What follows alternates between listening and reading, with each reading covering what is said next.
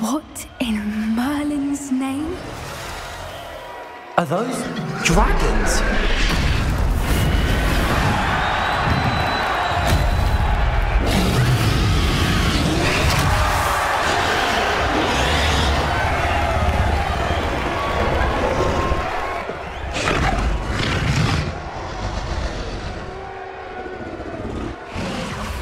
It's a dragon fighting ring.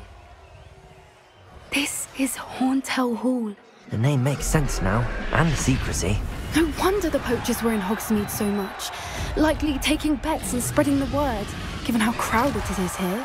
How could they possibly enjoy this? The centaurs have every right to be disgusted with wizard kind.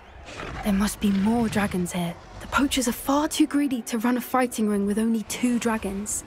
We should take advantage of most eyes being in the fight and look around. But be discreet. You especially can't afford to be spotted.